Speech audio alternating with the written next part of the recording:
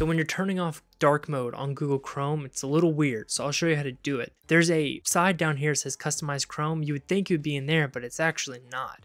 What you're gonna go do is you're gonna go down to your Windows button and go to the settings on your actual computer. You do this by clicking settings, and then you're gonna go over and click personalization.